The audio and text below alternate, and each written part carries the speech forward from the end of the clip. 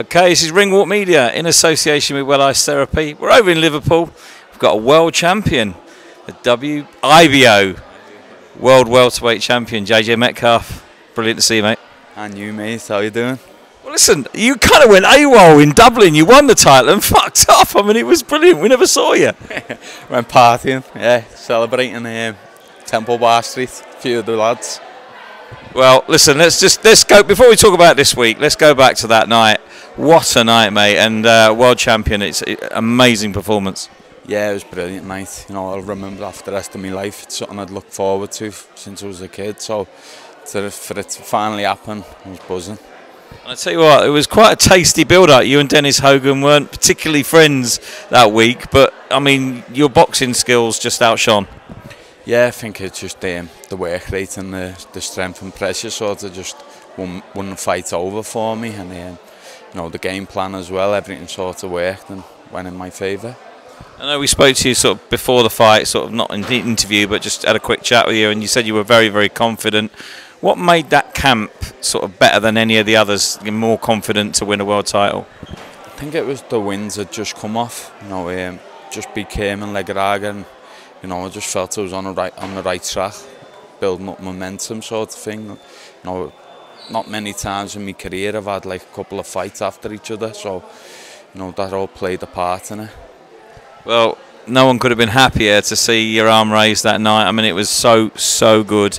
Big smile on your face, massive arena, and the fans were amazing, weren't they? Ah, they were unbelievable, yeah. You know, even at the main fight as well, I got back out to watch that. The fans were still going crazy. It was brilliant.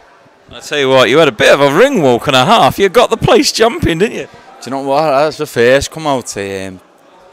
What is it? Pink Floyd start. That's the start of my ring entrance, and because I was fighting Dennis Hogan. He's like a local lad. They were all booing me. And then as soon as the Irish Rover come on, you know, they couldn't help themselves but start cheering and singing. So, you know, that was great. Well, I got a bone to pick with you. I got covered in beer at that moment because the two people sat next to me, even though they shouldn't have been in the media bit, completely just chucked the beer everywhere, and I got clobbered. Didn't you have a beer with you? No. You're not allowed to drink, mate. Aren't you? No. No. There you go. Well, no. Sorry about that. Well, listen. I mean, like you said, lifelong dream, a world champion. How's life been like afterwards? Yeah, it's been good, yeah.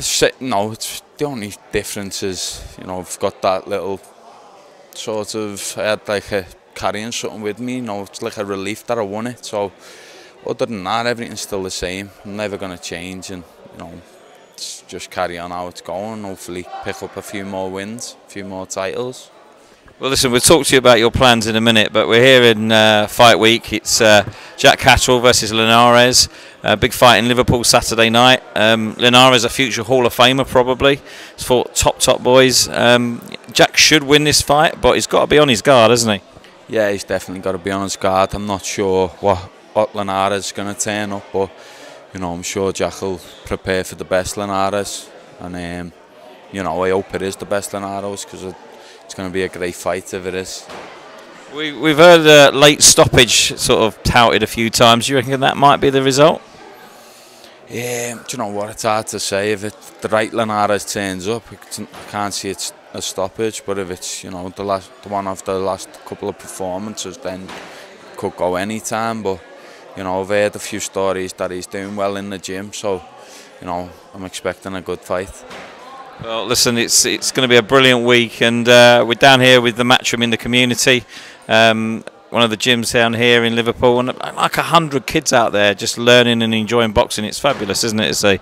Ah, it's brilliant. You know, it takes you back to when I was a kid, and you know, you need that in the community. Just got stuck in there, I was on the pads, next minute sweating, kids got me on the pads and everything, so you know, it's all good fun.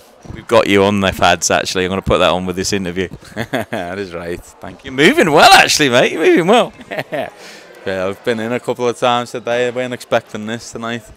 So, listen, what's on the cards for you? Are you going to put a defence in? Is there another title you're going for? What's happening? Yeah, hopefully, you know, I was waiting to see what happened with the WBA to see if I could fight that Madrimov for it. But, you know, we haven't heard nothing back yet. So, we've got a few things in the pipeline, and hopefully it'll be out at the end of the year or early next year. Well, let's keep our fingers crossed it's sooner rather than later. Some really good cards coming up in December as well, so it'd be great to get on one or two of those. Yeah, definitely. Yeah, thank you for having me on as well.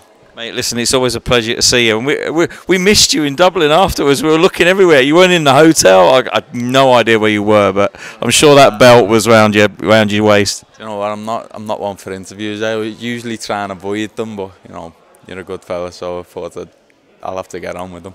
You're very kind, mate. Very kind. And listen, it's great to see you. I really appreciate your time, and we look forward to seeing you out soon. Thank you very much.